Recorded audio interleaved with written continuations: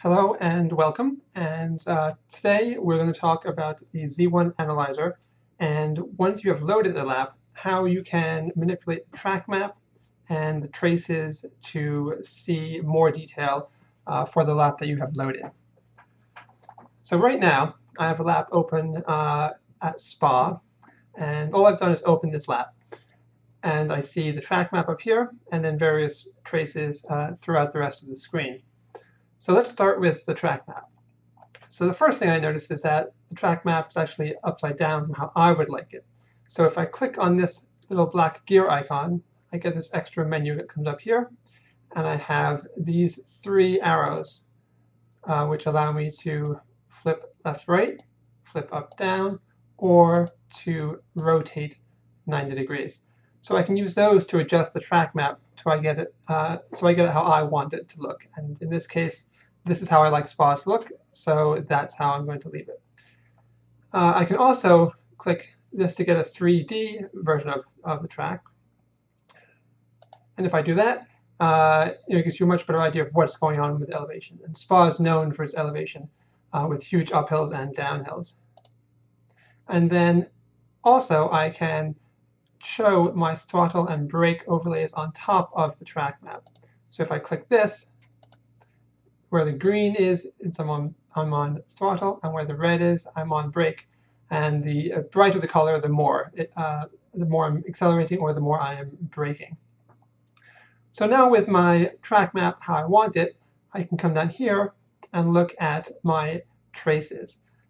So when the lap loads, it shows you the beginning of the lap all the way until the end of the lap. So if I hit play, I'll start at the beginning and I'll go all the way to the end. Now if I want to zoom in on part of the lap, I can do that in several ways. So for example, if I want to look at this first turn right here in more detail, I can left click and drag and then let go. And this allows me to zoom in. So here, it's the zoomed in part of turn 1, and in this small thumbnail, you can see what I'm looking at. The highlighted red section is where I'm looking. Now I can do this as much as I want. So if I want to zoom in again, just on my braking zone, I can click from just before it and drag until just after, and then I'm zoomed in all the way to here.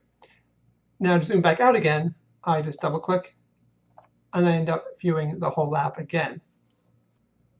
Now another way to zoom in quickly is if I just double click on any of the traces, it zooms me into a 10-second interval on that trace. So right now I'm looking at 20 seconds through 30 seconds of the lap. And if I click at the beginning and then click play, it plays me back just that one section of the lap. And at the end of the 10 seconds, the replay will stop. Right there. So again, I'll double click to zoom out again.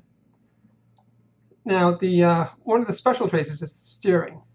If I double click on the steering trace, it will zoom into the corner that I clicked on. So as you go through the track, you notice the trace goes up and down because I'm turning the wheel. So if I double click here, as an example, it zooms into this particular turn. And I can then play back just that turn and see what I'm doing. Again, double click takes me back out again. Okay, so if I click at the beginning of a lap and I hit play, the timing is very good. It plays back in real time and I can see what's going on with all of my inputs.